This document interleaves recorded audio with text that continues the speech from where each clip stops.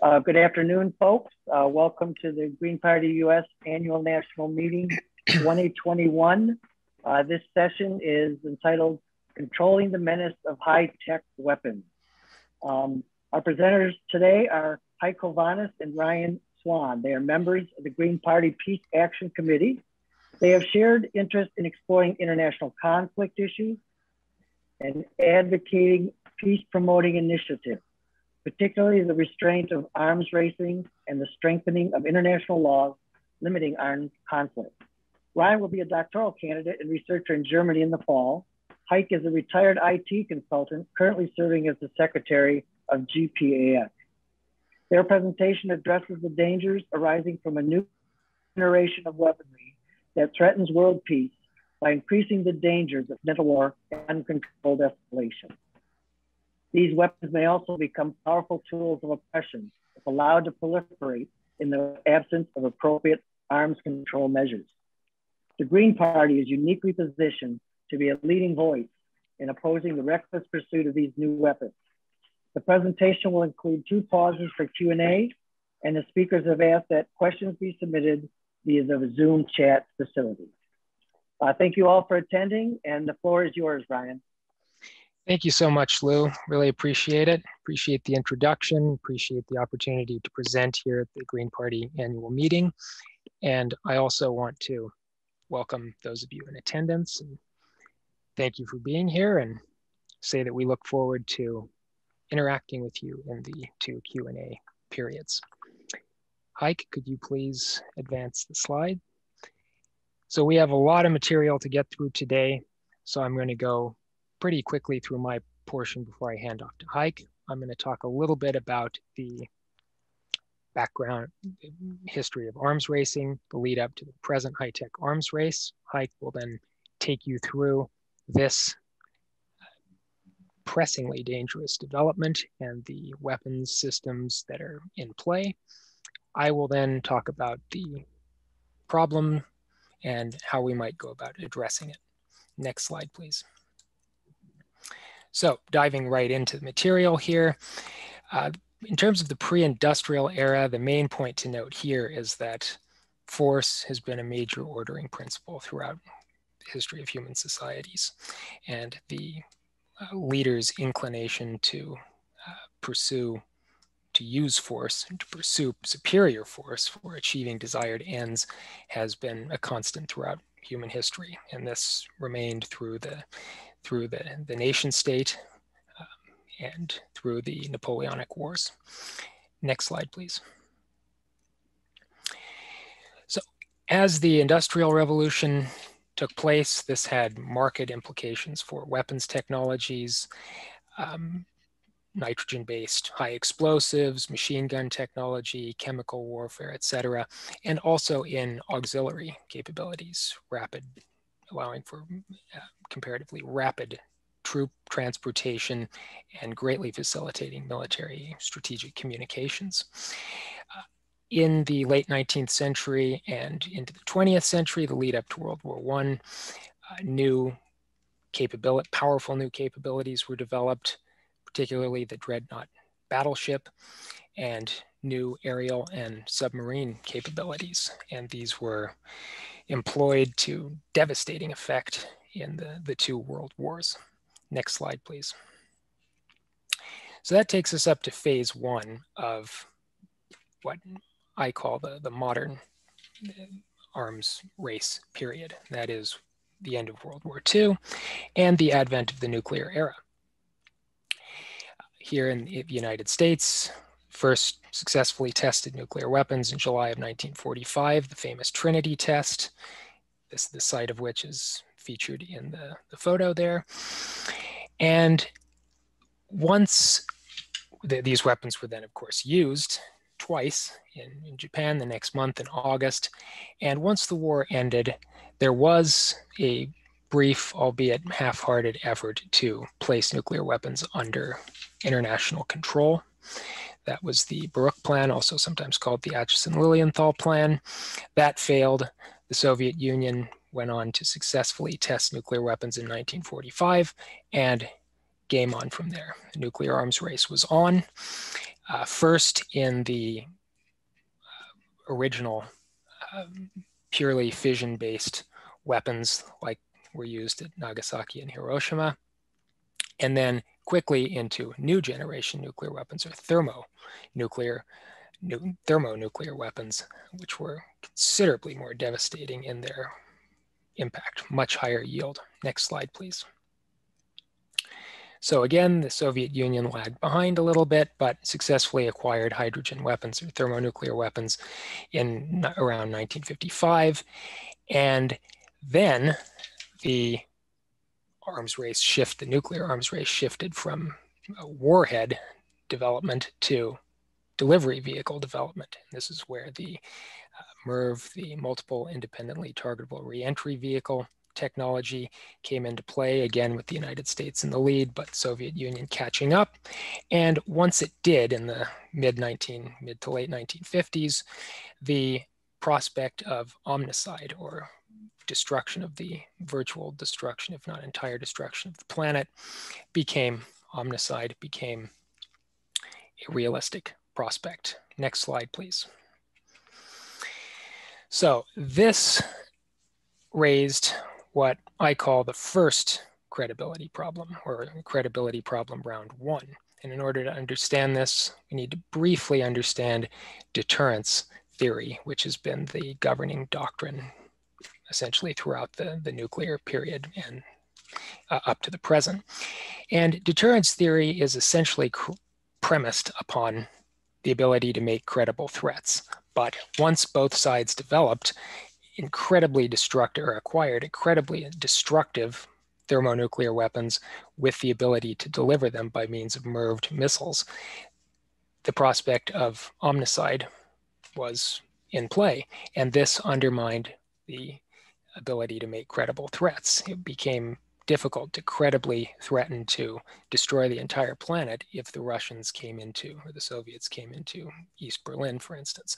So those quote unquote brilliant minds in the mainstream think tank community, in government think tank community, went about trying to resolve this problem. Rand Corporation was instrumental, Thomas Schelling was instrumental, and Albert Holstetter ultimately developed the idea of the tailored response, which was essentially to make lower level threats using sub-nuclear weapons capabilities. Next slide, please. So this ushered in phase two, which is where the arms race essentially transitioned from nuclear weapons capabilities, or predominant focus on nuclear weapons capabilities, to a massive investment in developing advanced conventional weapons, with the idea being that, okay, nuclear war can't be fought, but we can still fight and win conventional wars with advanced conventional weapons.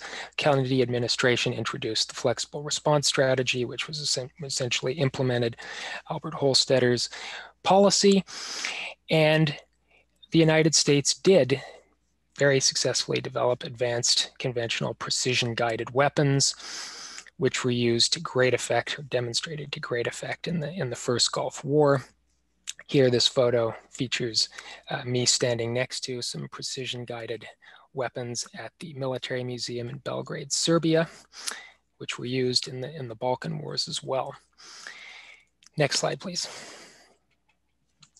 So as these weapons became more and more sophisticated, more and more destructive, or more and more able to hold high-value targets, adversary high-value targets, at risk earlier and earlier in conflict scenarios, and as Russia and China caught up, which they did with hypersonic missile capabilities and so on, the credibility problem, round two, reemerges. And this is where essentially it became more and more difficult to threaten the use of these advanced conventional weapons because they effectively undermined escalation management and the prospect of wars quickly escalating up to the nuclear level.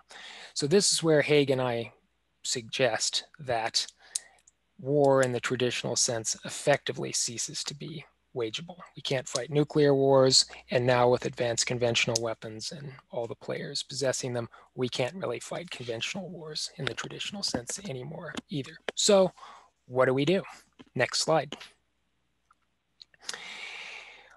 Instead of pursuing alternative paths, the same leaders that led us down the nuclear and conventional arms race path are now leading us down the high-tech path.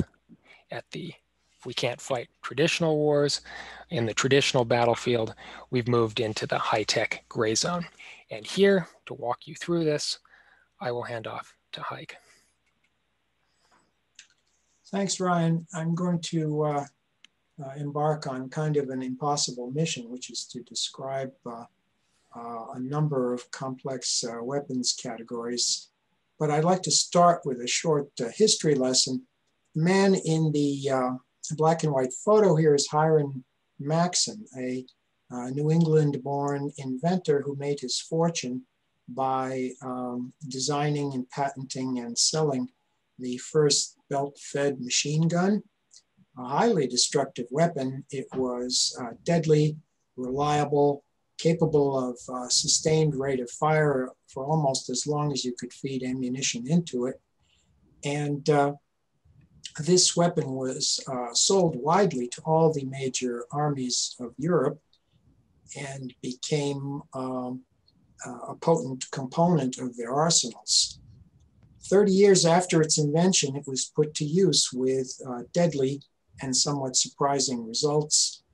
The casualties in World War I were horrific. They were largely caused by artillery and machine gun fire.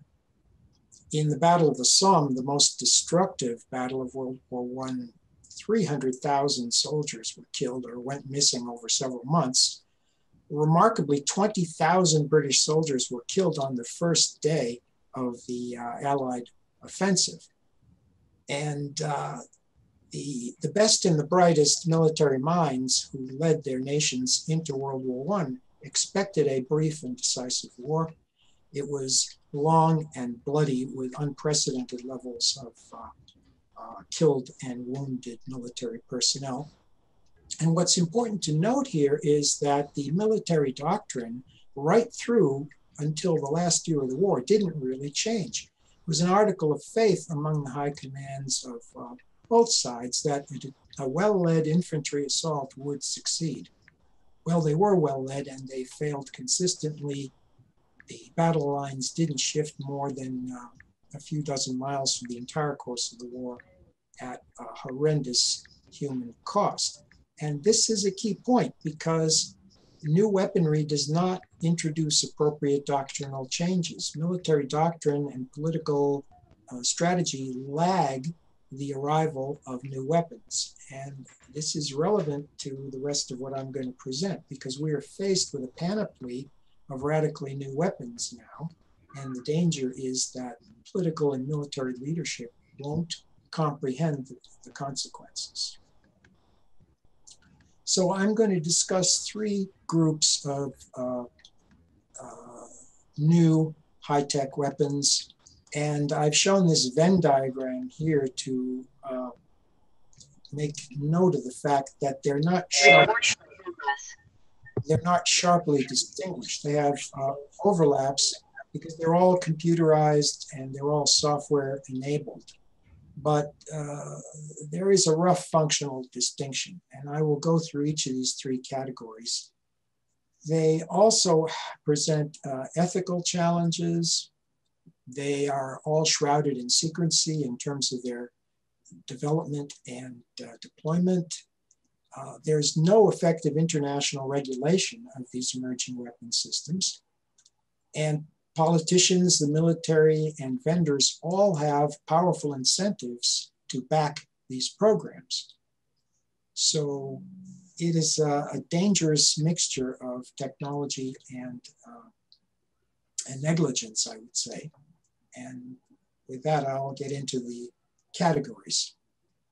So let's talk about space weapons first. They're perhaps the easiest to grasp.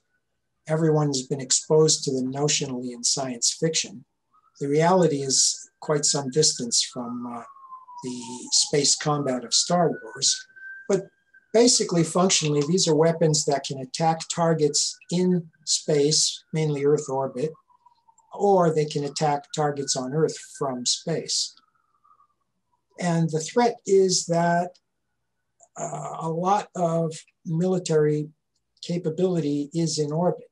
Warning systems and communication systems that are crucial to the command and control of nuclear arsenals are all in orbit. The US has spent a lot of money on putting launch detection satellites in orbit so that we know when a missile's been launched against the United States. Also, the far-flung nuclear assets of the US are coordinated by communication satellites.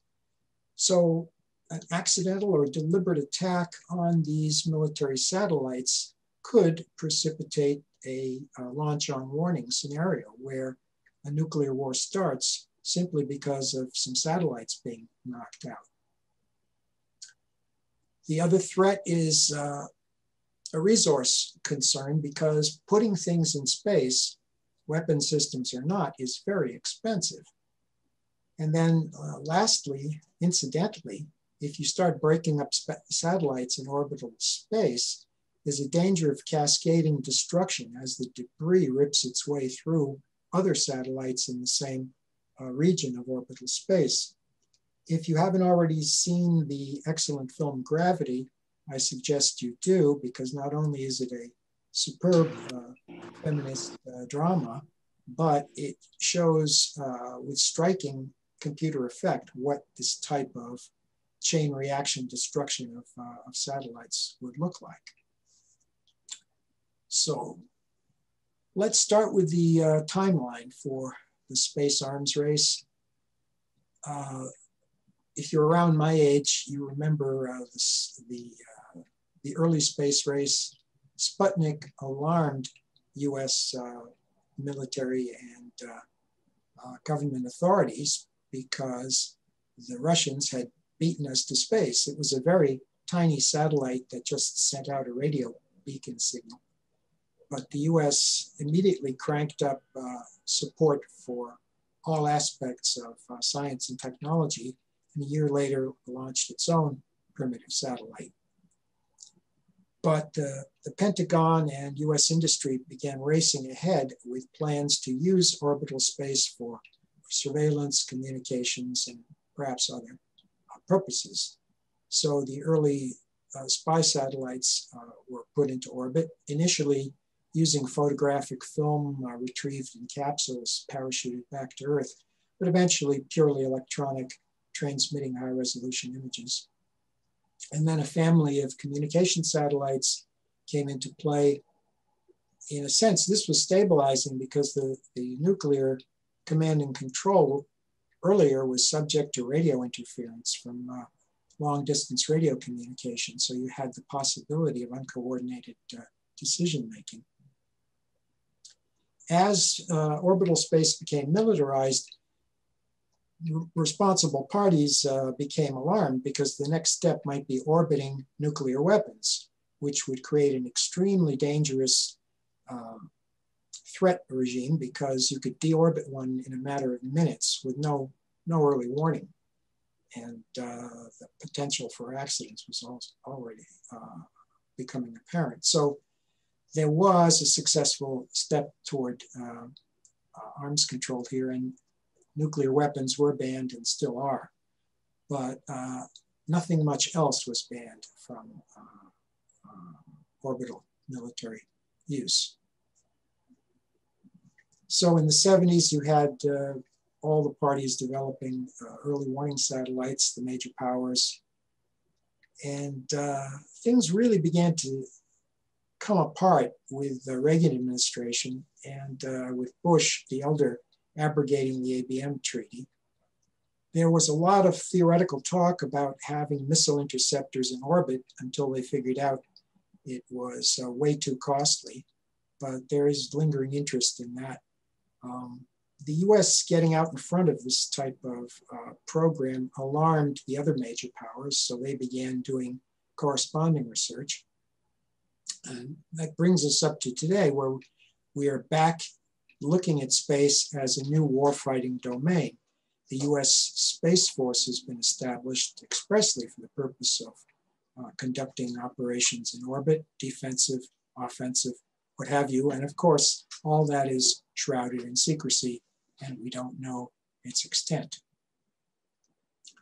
Let's talk about the escalation danger first. I mentioned that attacking these satellites is extremely destabilizing. And I think I don't really need to say more about that. Countries are aggressively developing and testing anti-satellite weapons. We really need some kind of treaty prohibiting that, because it's a dangerous threshold to cross. There are many ways for a satellite to destroy another satellite. Microwaves, kinetic strike, lasers, and I'm sure all of these are being pursued in various R&D organizations among the major powers. The weapons that have been tested so far have been ground-based interceptors and 2 alleged attempts by orbital vehicles to at least inspect and possibly intercept other satellites.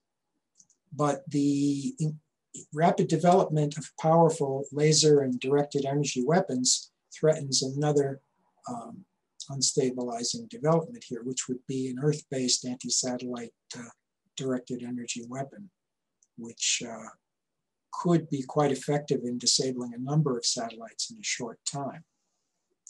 So the last piece of this is sort of miniature space shuttles that the US and other nations are developing. They're robotic orbital trucks, basically, that can carry any sort of military cargo into orbit. And you can be sure that some of those cargoes might be anti-satellite weapons. Russia and China are developing similar spacecraft. So just to recap, you have the possibility of ground-to-space weapons, space-to-ground weapons. We've been tearing up a lot of treaties lately. If we decide to tear up the ban on nuclear weapons, the US could have orbital thermonuclear weapons up there, and space-to-space, missile interceptors, anti-satellite weapons.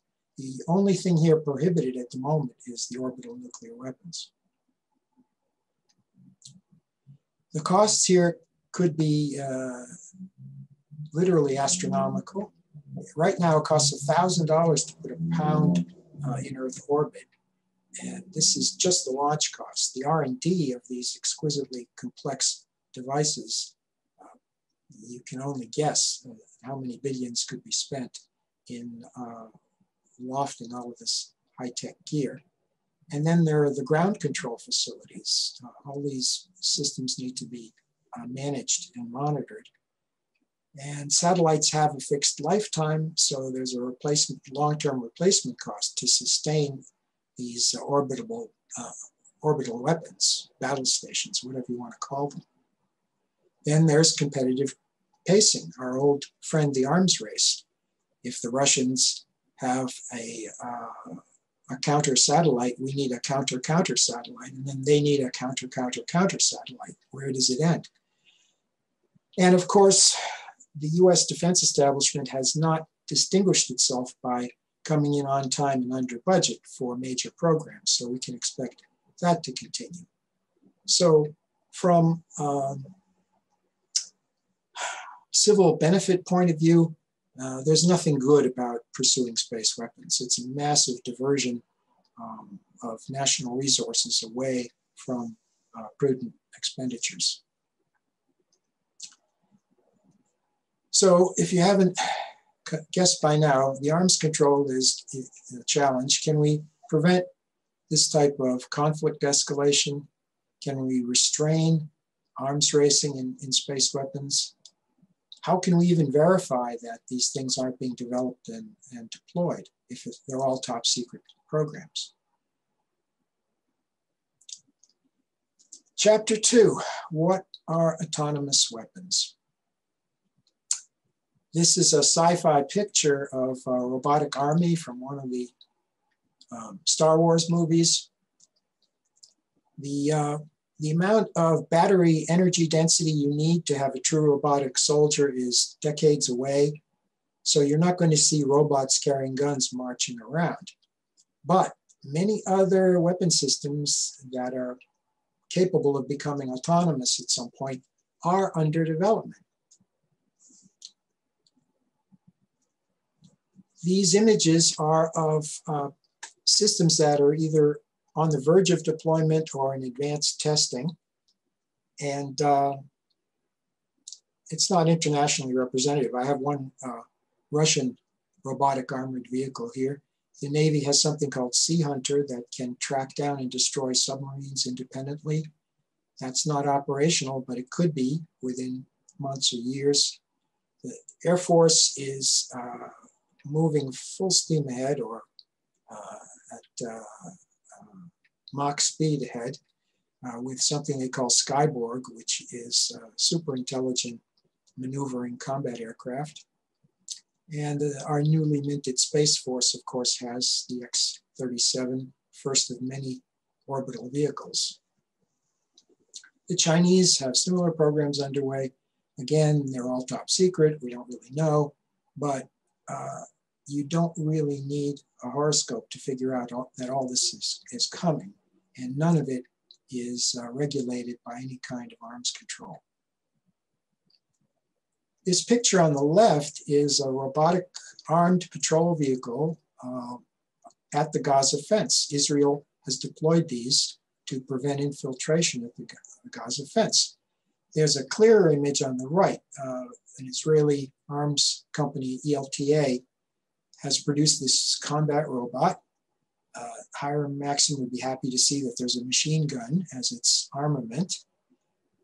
There's an electro-optical sensor, which I think at this stage allows remote operators to see through the eyes of the robot and command it to fire on intruders, potentially.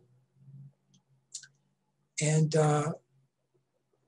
it's important to realize that once you build a robot, its autonomy is really just a function of the capabilities of its computers and software. So you have a nascent autonomous platform, and the ability of an observer to determine how smart or how independent this device is non-existent.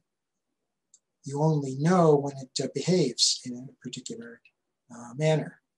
And maybe even not even that. Can you tell if someone is pulling the trigger remotely or if the robot has made that decision on its own? It is obvious to all observers the next evolutionary step will be full autonomy.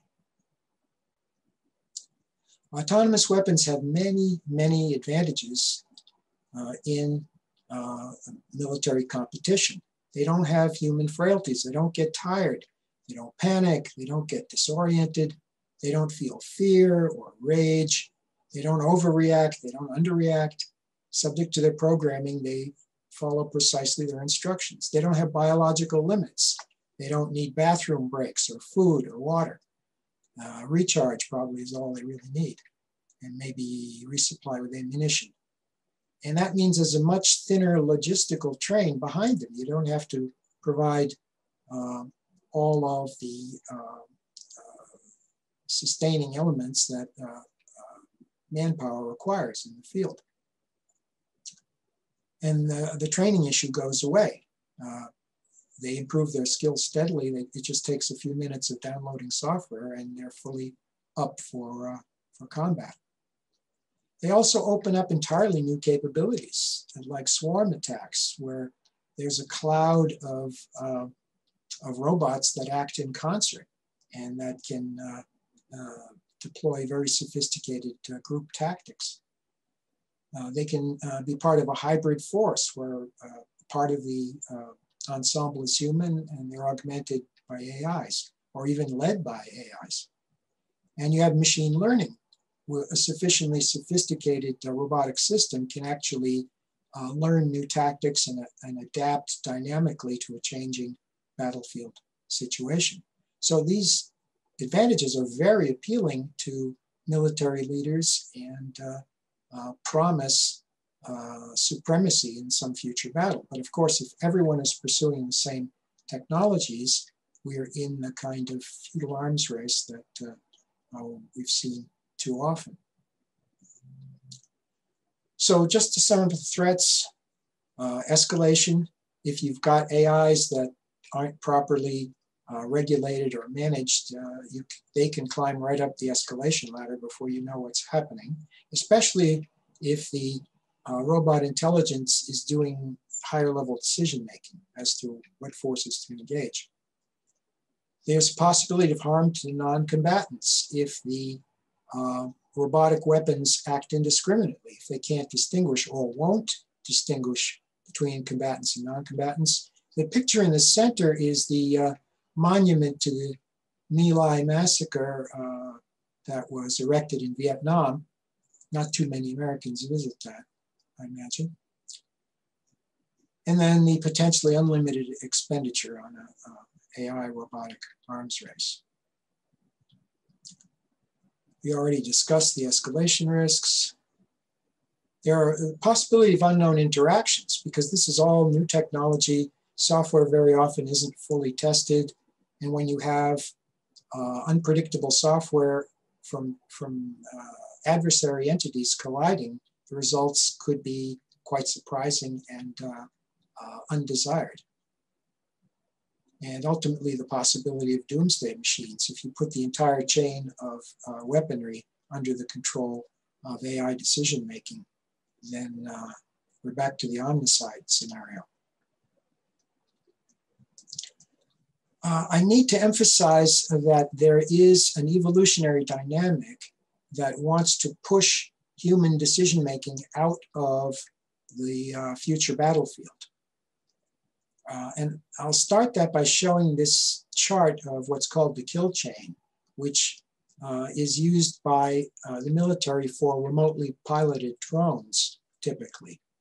And the steps are pretty easy, almost self-explanatory. You have to locate a target, precisely determine its position, keep tracking it, lock on a weapon system, and then crucially decide to engage, which is basically the decision to destroy or kill.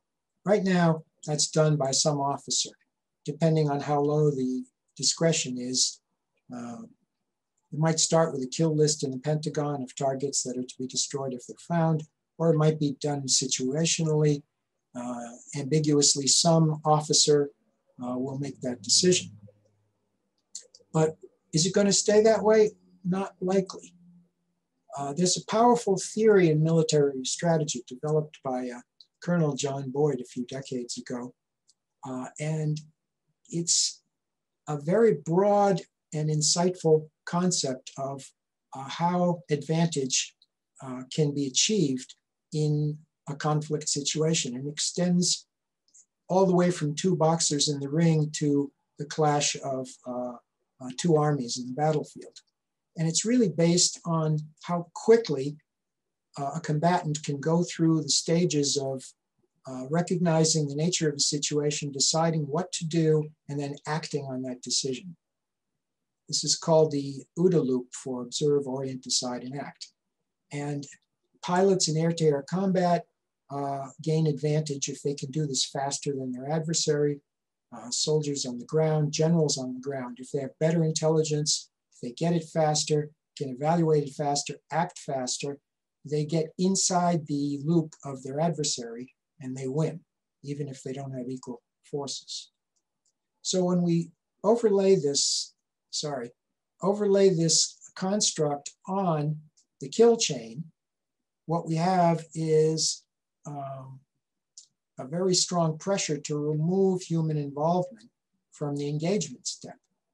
In the time that it takes a question to go up the command chain, in the time it takes for the responsible decision maker to weigh the alternatives, an adversary robotic system could already have killed or struck.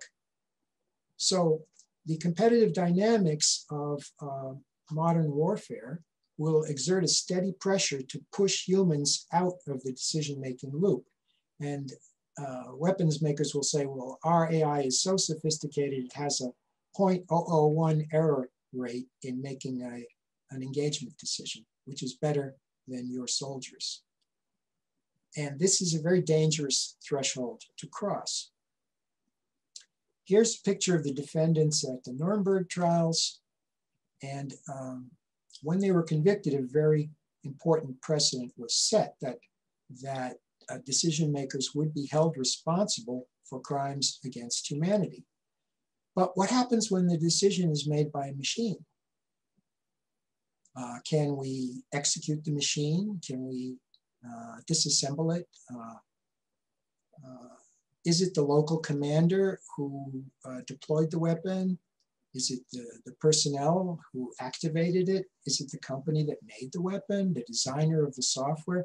Who is responsible for a bunch of civilians being mowed down in a village somewhere? So this is the difficult ethical question these weapons pose. And it's easy to imagine situations where the machine has a very difficult decision. Human shield situations, combatants mingled with civilians. So much warfare today is asymmetric with irregulars hiding in populated areas. This is a constant issue. And US troops have been convicted and sent to prison because of indiscriminate attacks on civilians in the Mideast. Also, a robot army is ideal for repression of civilians. If it's programmed to kill anything it's aimed at, the dictator du jour can unleash this on protesters or rebels and with no fear of disloyalty on the part of troops. A tipping point in several recent revolutions has been the refusal of troops to fire on their own people. It happened in East Germany and in Iran. A robot army will not question its orders. And then lastly, you have the possibility of misidentification. Software is not good enough and it ends up killing the friendlies. So these are all questions that need to be addressed, but the development of these weapons is racing ahead. There's a little known episode in the My Lai massacre in 1968. A US helicopter pilot put a stop to the killings by landing after he'd seen that a massacre was underway. And he told the US troops to stop shooting or that his crew would from his helicopter would open fire on them. And he probably saved dozens, if not hundreds of lives. But when we have killing machines deployed, who is going to stop them? There'll be no moral appeal unless there's some way to regulate this technology. So what is the resulting arms control challenge? How can humans be kept in the loop? How can escalation be prevented? How can non-combatants be protected? And how can we stop another arms race? And also, how can we figure out what these systems are doing? How can we verify them? I'll now turn to the third area of high-tech weaponry. And this is the most complex thing I'm going to cover. So bear with me, there's a fair amount of detail. Cyber weapons don't, unlike the ones we described before, have a physical manifestation. They're pure software. They're software designed to be destructive, to be inserted into enemy or adversary computer systems to, in a mild case, gather information, but in a destructive case to degrade or completely destroy their infrastructure. And the problem is they can be used to attack not just military systems, but all kinds of civilian infrastructure. The reason these types of weapons can be made is that their targets are vulnerable, and there is a powerful incentive of malefactors to take software vulnerabilities and sell them to organizations, criminal organizations, government organizations, as tools to enable software attacks. This is a picture of the NSA, their shiny headquarters. You can be sure they're a well-funded organization. And they develop and acquire what are called zero-day exploits. These are vulnerabilities in widely deployed software that not even the vendor knows about. And this is what allows them to attack and damage foreign systems. But of course, criminals can use the same methods to extract ransoms. And another aspect of this stuff is if you design it to spread through an entire computer network, it can overflow the confines of a target institution and spread more generally, unintentionally. I won't go through all the stages, but basically there's an initial breach of security, a destructive payload enters, and then it does its work and tries to spread. Some of you may remember the US and Israel trumpeting their achievement in destroying a lot of uranium centrifuges in Iran in 2009. This was a classic case of using just software. No bombs were dropped, no spies blew up anything. It was software that was cleverly introduced and caused these uranium enrichment centrifuges to spin so fast that they destroyed themselves. Meanwhile, the people in the control room were getting false readings that everything was okay. But more recently, a software attack crippled petroleum product distribution in the Southeast. Some criminals scrambled all the data of the Colonial Pipeline Company and demanded several $1 million in ransom. So this could have been a nation state that did something similar. It's the same type of weaponry, just in the hands of criminals instead of the military. Civilian infrastructure is highly vulnerable to cyber attack. It's obvious when you go almost anywhere, if it's a bank or a grocery store or a hospital, that computers are crucial to their operations. So if you damage these networks, you inflict harm on the civilian population. These are some numbers on how many targets we have potentially in the US for cyber attacks. And if you develop an arms race of cyber weaponry, you're pretty much inviting this type of attack at some point. So here are the dangers that we see. The weapons can be leaked or stolen. You can have accidental propagation of malware. You can have propaganda impacts. The Russians, for example, are constantly accused of attacking the United States. But if you look more closely at the claim, it's criminals in Russia. Now, whether that translates to the act of a nation state, it's an open question. The damage can be unpredictable, and escalation is possible because our good old strategy of deterrence is now in play regarding cyber attacks. President Biden has threatened Russia with revenge attacks in the event that they create a serious, launch a serious attack on US commercial infrastructure. We'll see how well that works. Software weapons have been stolen from the NSA. The problem with securing software weapons is that they're so easy to steal. You don't need a truck to steal a software weapon. All you need is a memory stick and access to the files. Edward Snowden took a huge amount of information from the NSA, fortunately not for malevolent purposes, but to this day, the NSA and CIA don't know how much he took. So the notion that we can safeguard this type of weaponry is illusory. There's a danger of misattribution.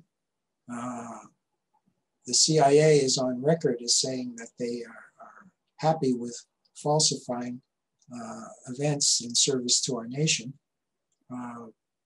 The recent disclosure by WikiLeaks of what was called Vault 7 documents indicated that there is an entire set of tools called the Marble Framework, which is designed just to leave misleading fingerprints, text in Farsi or Russian or Chinese in the code so that people will think somebody did it other than the US. So if you want a false flag incident, this is just a perfect tool. And again, the escalation risk. In the 2018 Nuclear Posture Review, it was slipped in that it's not just a nuclear threat that would justify retaliation. It includes attacks in cyberspace potentially. So the reason the doomsday clock is getting so close to midnight is there are more and more things that can put us on the escalation ladder. And we all know where that ladder ends. The US has established a cyber command. That's kind of like the space command. We're officially declaring we're open for militarization of this domain. Have the vendors line up. Don't worry, you can trust us. And in their mission statement, it includes preparing tools for cyberspace attacks. So there's, they're not making any bones about it. This is part of their plan. Biden is not doing anything of consequence. He's slightly increased the budget for Cyber Command, and he's talking about deterrence, tried and true deterrence. There are no negotiations underway. There was some talk in Geneva about meeting to begin to talk about controlling arms threats, but there's no process underway. And all this activity is concealed from the public behind a wall of classified restrictions. I won't go into the details on these cyber attacks, but it's interesting that half of them are criminal and half are by nation states. So what does that tell you? And there's no technological solution. Whatever vendors tell you, you can't bulletproof software and computer networks. There'll always be a way to break in. So here's the arms controls challenge. How can we keep human control in the loop, control escalation, protect civilian infrastructure and civilians, prevent arms racing, and how can we verify any kind of controls? So if you look at these emerging weapons, it's sort of a perfect secret storm. The US thinks it is going to be superior in every weapons domain, wants to pursue that with big budgets.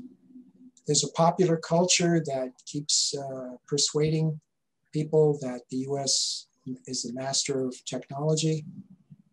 Classified programs hide all of this stuff. And there's almost no arms control restraint of all this activity.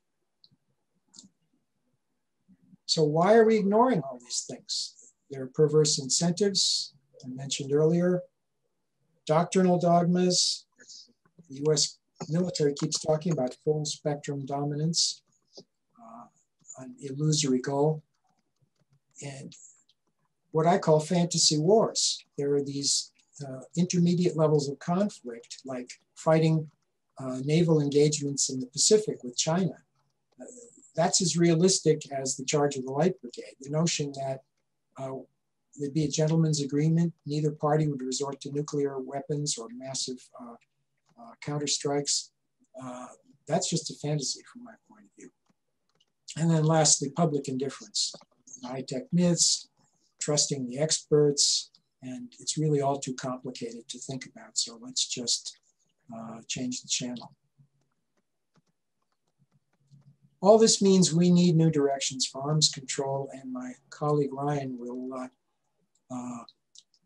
undertake that explanation in the remainder of our presentation. So this would be a good time. I know it's been hard sitting through all this, so those of you who have questions in the chat, we would like to address them now. So if there are currently no questions in the chat.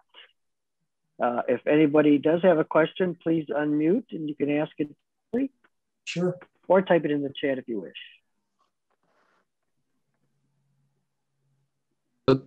Could I ask a bit of a historical question?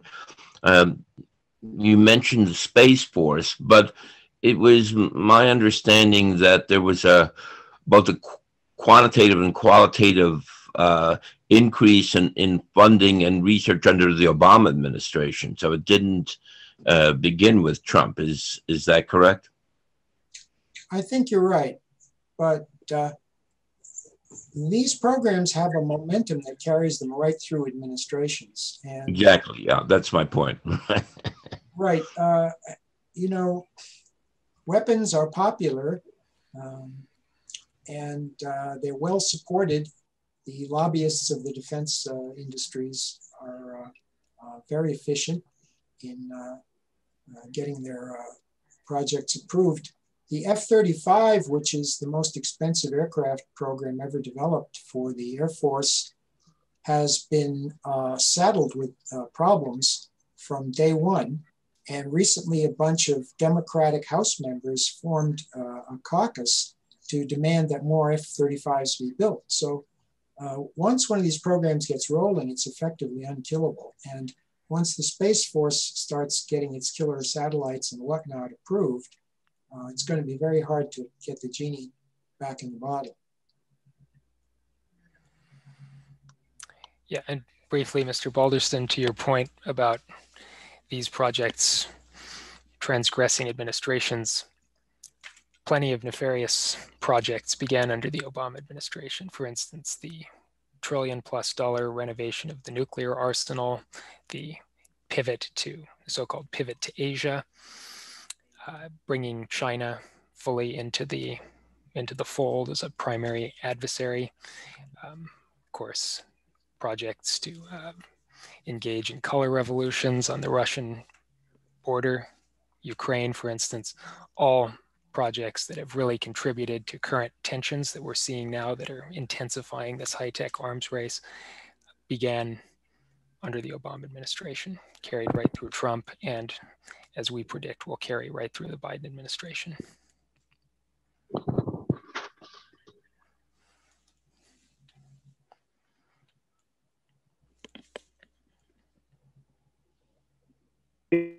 Charles? Hello?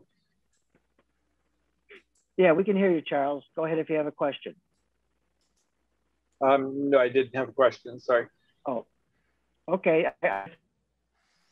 It's still empty, so we're all set. We can move on. Thank you, folks. Okay, then moving on.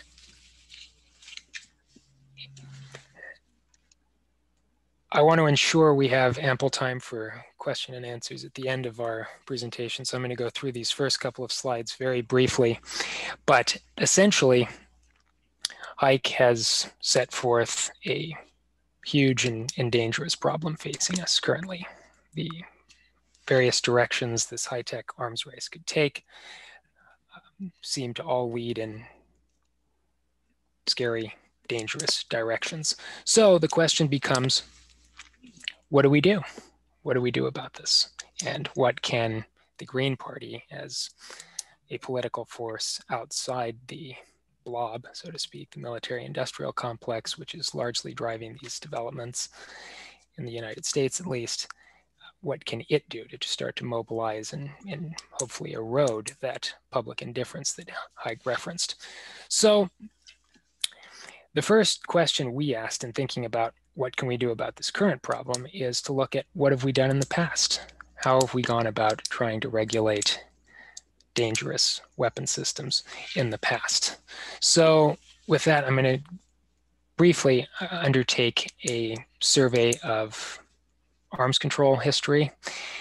And to that end, I think it might be good time-wise if we just advance to slide 61, and I'll just go through the recap. Perfect. Okay, so the hieroglyphics essentially you see on this slide are a recapitulation of the phases of arms control going back to roughly the 1850s, where the origin of modern arms control lies, with the creation of the International Committee of the Red Cross. And what the ICRC did, and the movement that was behind it did, was to attempt to inject humanitarian principles into the regulation of conflict. As war became more and more destructive with the development and cultivation of new weapon systems in the Industrial Revolution, there became increasing opportunities, unfortunately, for civilians to be caught up in conflicts. So the ICRC went about trying to introduce and codify some basic humanitarian protections to constrain unbridled warfighting.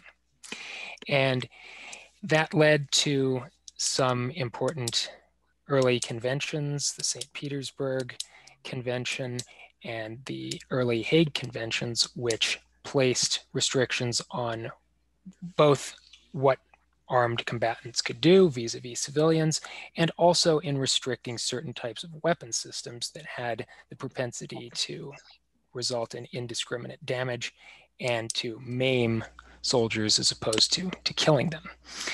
So this framework was entirely, like much of international law at the time, consent-based, entirely consent-based. States could either say we consent and we'll comply, or we won't comply.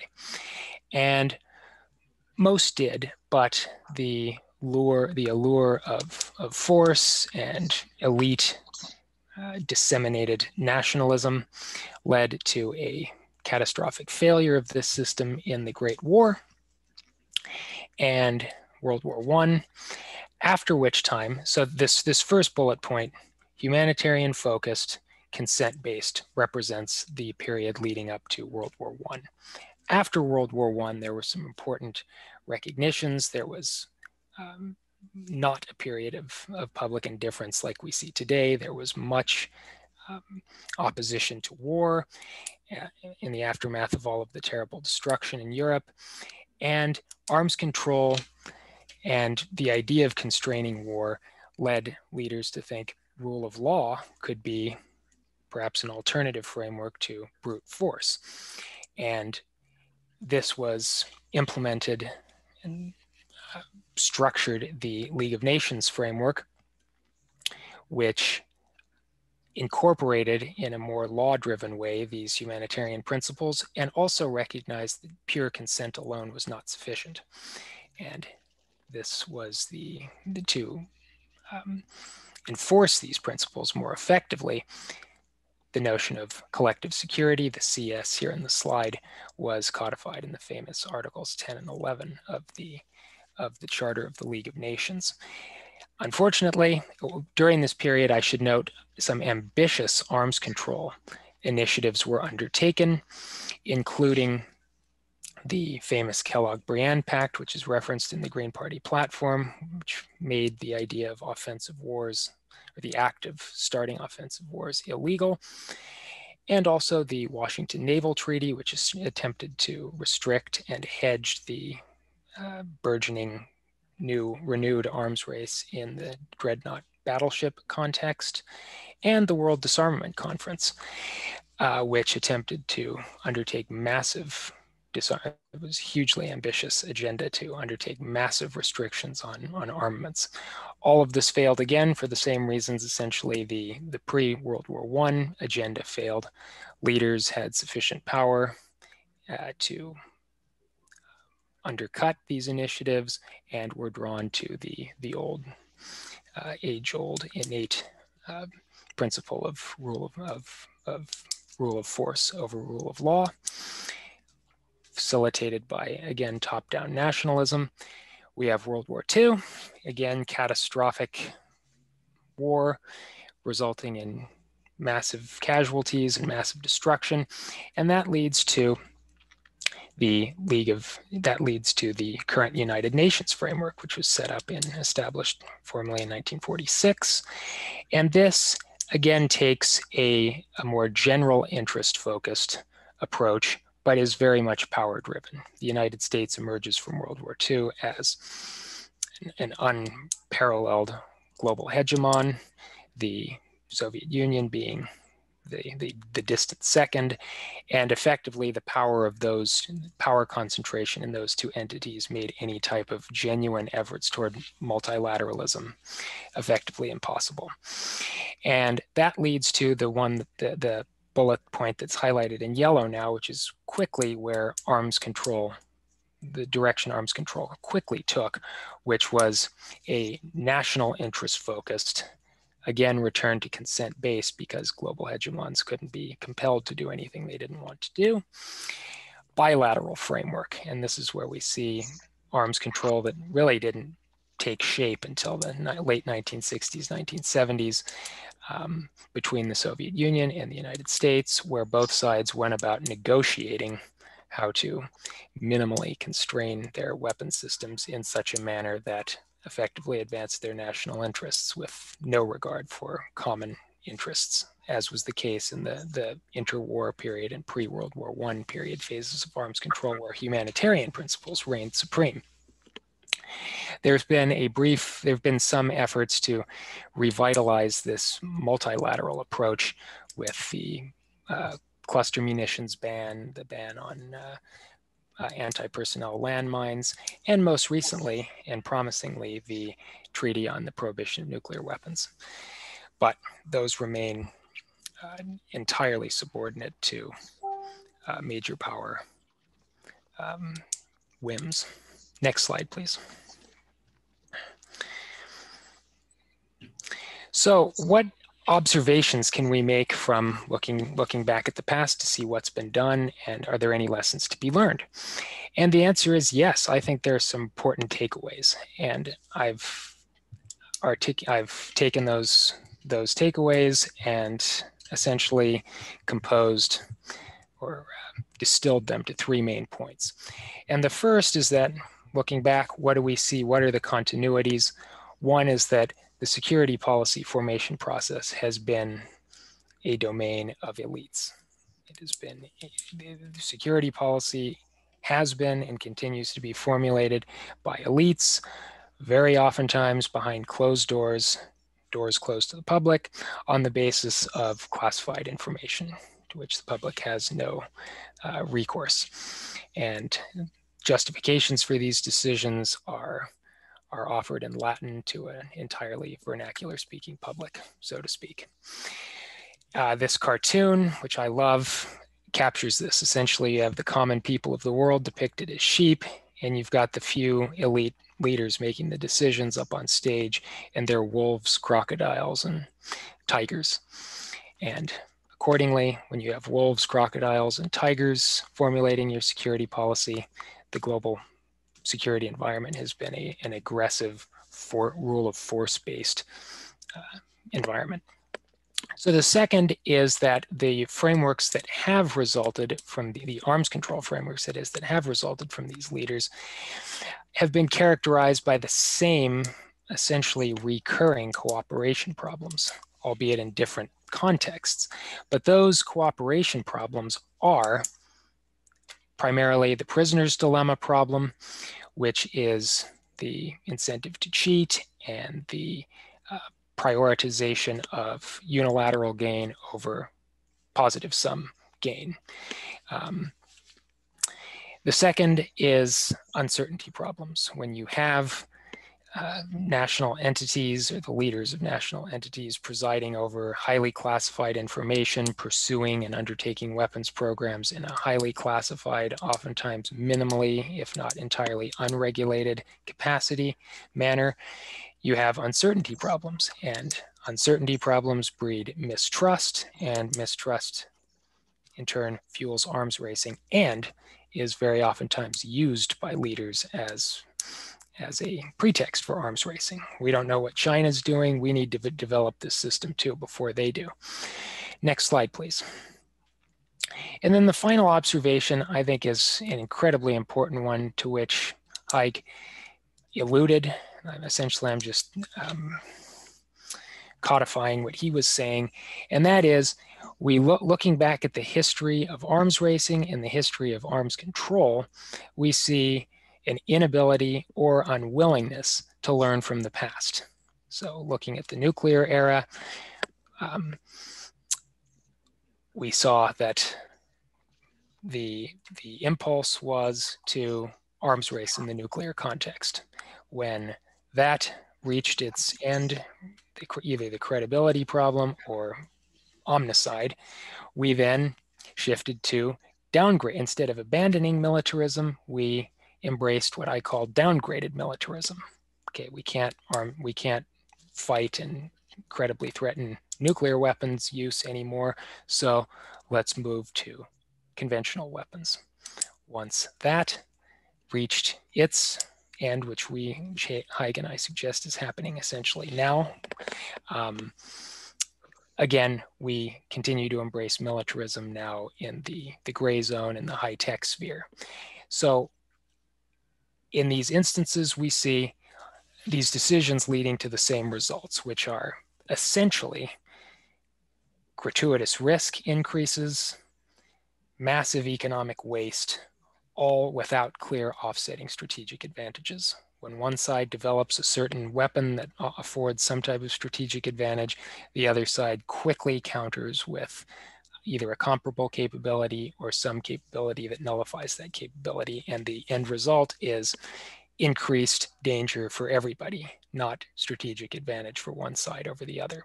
So I think Mr. Einstein's quote is readily applicable and should be read and seriously contemplated by the leaders making these decisions.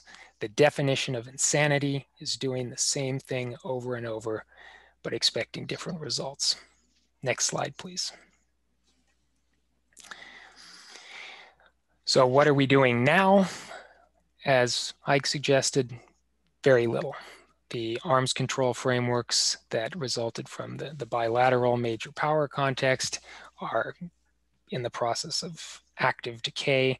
The Anti-Ballistic Missile Treaty has collapsed. The Intermediate Range Nuclear Forces Treaty has collapsed. The Open Skies Treaty has collapsed. New START was extended. The New Strategic Arms Reduction Treaty was extended by the Obama administration with Mr. Putin's government, but only for 5 years, and any type of follow-on treaty seems quite unlikely at this point. Also, the Nuclear Non-Proliferation Treaty, the one multilateral treaty regulating the nuclear sphere, is in the process of active disintegration. And there's no follow-on or replacement treaty to that as long as the leaders of the major powers continue to unequivocally reject the Treaty on the Prohibition of Nuclear Weapons. As Hayek also mentioned, there are no frameworks governing high-tech weapons currently. It's the Wild West. It's a free-for-all. There have been, the Tallinn Manual was an effort by academics and legal scholars to come together to try and articulate, well, how to fit high-tech weapons into existing laws of war, but there's no arms control component therein. The German initiative, here this picture features the current German foreign minister, Mr. Heiko Maas. He has convened 2 now international conferences on current technology and how it could be regulated in the weapons sphere, but so far all that's really emerged from those conferences has been, we need to do something, not what are we actually going to do. There has been an effort in the NGO, the non-governmental organization sphere, the Human Rights Watch, and the International Campaign to Ban Killer Robots have advanced the idea of a ban on fully autonomous weapon systems. That's gaining some traction, but again, nothing significant, certainly at the level of major powers contemplating it.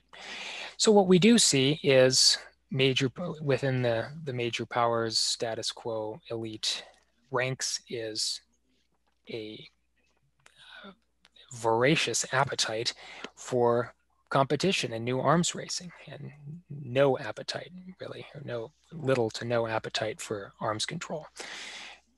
What we see is a new Cold War taking hold, with China very much in the mix this time.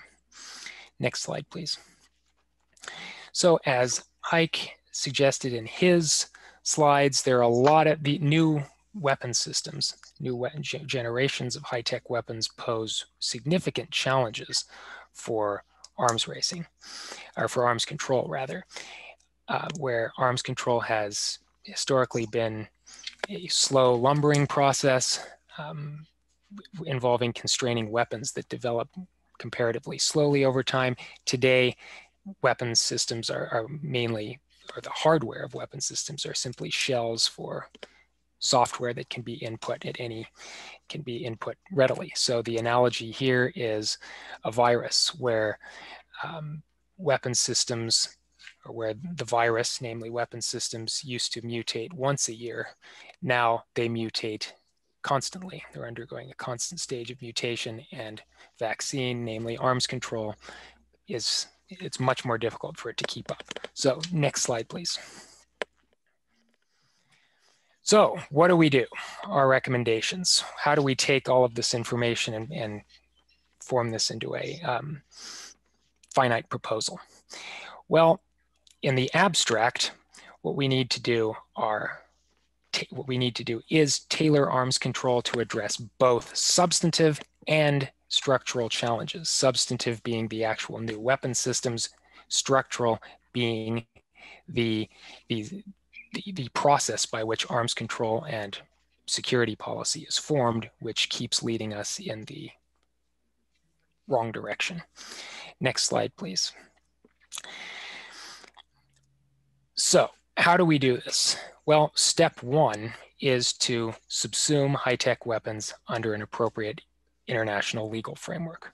Ike referenced the Nuremberg principles, which were codified by the International Law Commission following the Nuremberg trials. We suggest those are the ideal international legal framework. Principle 6 specifically makes legally sanctionable the act of simply planning acts of wars of aggression and the development of systems that have the propensity to cause mass and indiscriminate damage, harm to civilians. High-tech weapons, for all the reasons Haig elucidated, have the propensity to cause these indiscriminate damages, and precisely the kind of result in the kinds of scenarios that the Nuremberg principles lend themselves nicely to regulating. So what could the Green Party platform do with this idea? Well, the Green Party platform already calls on the US government to respect international law. We suggest the inclusion of specific reference calling on the application of international law to high-tech weapons. Next slide, please. Okay, so step one, subsume under international law. Step 2 is to create the specific arms control frameworks for these new weapons. And that has multiple parts, 3 parts in particular that we highlight here. One is to speak to substance, to promulgate actual substantive restrictions, for instance, ban on fully autonomous attack controls, to restrict the development or possibly deployment, depending on how you want to define that, of mass and indiscriminate weapons technology like cyber, for instance, or cyber capabilities that are geared toward disabling civilian infrastructures. Monitoring and compliance. How do we monitor this? How do we undermine that structural problem of lack of transparency or uncertainty? Well, we propose a software registration protocol, which would require weapons governments to provide the specific software specifications for their weapons to a supranational body, which could then monitor them and ensure that they are in compliance with the substantive restrictions. Next slide, please. Phase 3, part 3 speaks to the prisoner's dilemma problem, and that is to impose meaningful sanction, or to have meaningful sanction mechanisms in place. We suggest criminal liability, and we suggest providing criminal liability in instances of weapons resulting in war crimes, not just for military and political leaders, but also for manufacturers of these weapon systems. And I include here in the slides, consider possibly a doctrine of strict liability in instances where significant civilian harm results from weapons use. And then endow either the International Criminal Court or some new enforcement body with robust competencies and capabilities for investigating and prosecuting criminals or users of these weapons and the manufacturers of these weapons in instances of war crime or crimes against humanity. Next slide, please. Okay, so how to actually make that happen. So we've looked at what to do, how to do it, but now how to make it happen. And here, this is a very difficult question, but here we suggest democratization of the security process. The decision-making for these all-important decisions has to be taken out of the hands of this elite group acting in interests that are incompatible with the common interest. And we suggest possible large-scale declassification campaign among other mechanisms. And here we feel the Green Party platform should specifically call for democratization in the national security policy process. Next slide.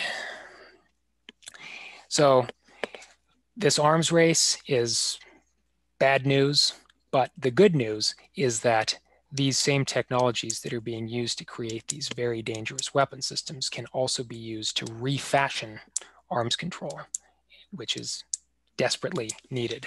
So with that, thank you so much.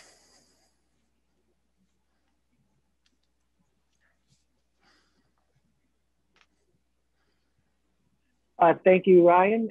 Thank you, Mike. Do we have any questions from anyone? Please use the chat or unmute and ask us directly.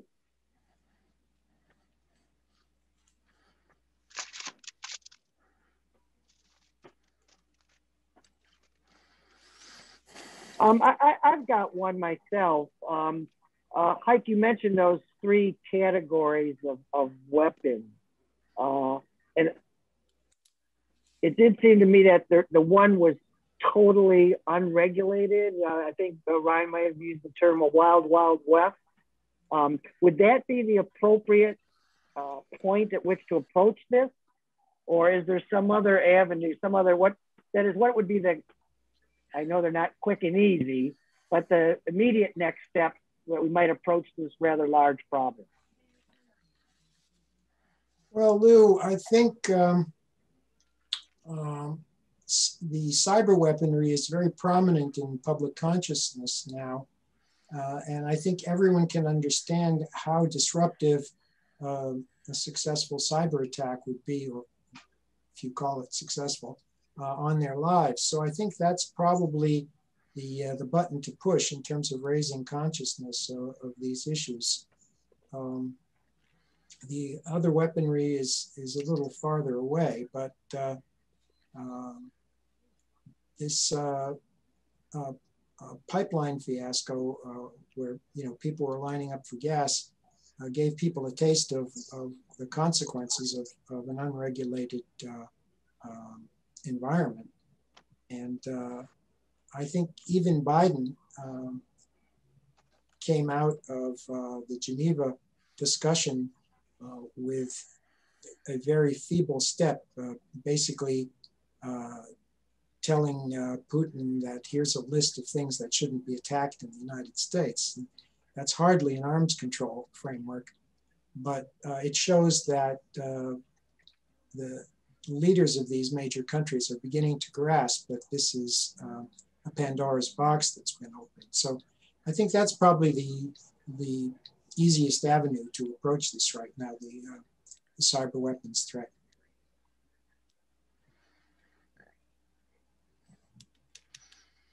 Pearl Speck.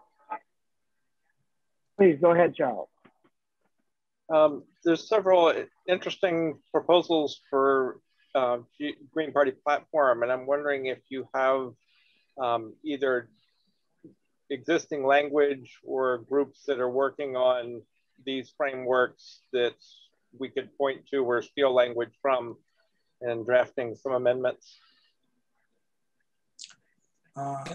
Funny you should ask. GPAX has on its task list the development of specific amendments to the platform. And we've had a major document submitted to us by a Green member from New York, which is much more detailed than the current platform. And what we have to do is break it up into specific amendments. So there's a lot of work, but we're hoping over the next month or so to be able to submit some platform revisions. The deadline, I think, is sometime in September.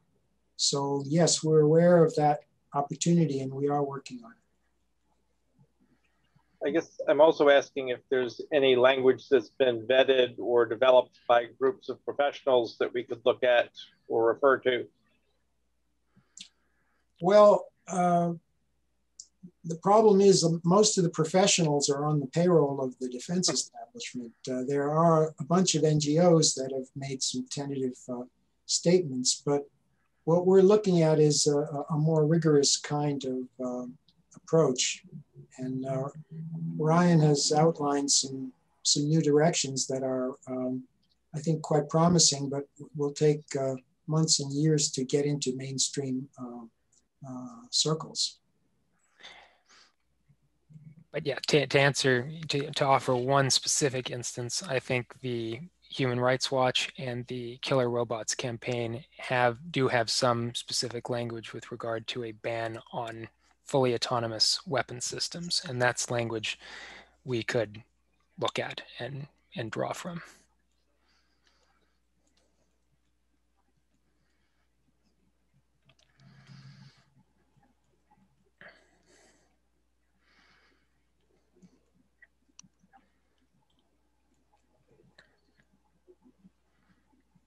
There's nothing in the chat. Does anybody else have a question for our presenters? I've got a question for you, Lou. When will the recording of this workshop be available, do you think? What they're doing is they're taking the Zoom recordings and they're going to place them somewhere so that they'll be available publicly. I'm not sure how long that would take. It may be a couple days, it may be 3 to 5 days, but I think they've got a process set up to get those up and available as soon as possible. Last call for any questions or comments from either those in attendance or our presenters. One more comment, Lou. If people are interested in progress being made on this platform issue, they can check in on the GPAX committee website, because we will be posting notices on how that's coming along. Very good, thank you, thank you. Let me thank Heike and Ryan for a very comprehensive presentation covering a lot of bases, but putting it together quite nicely. I think this recording will be quite valuable moving forward. I also want to thank the attendees for their participation, for the questions offered. Just a second, I see something in the chat here. I think that was a link to the GPAX website, which is gpax.gpus.org, and an aloha from Nikki in Hawaii. So with that, I'll say goodbye, and I hope everybody enjoys the rest of the annual national meeting. Take care, folks. Thanks all. Thanks. Thank you.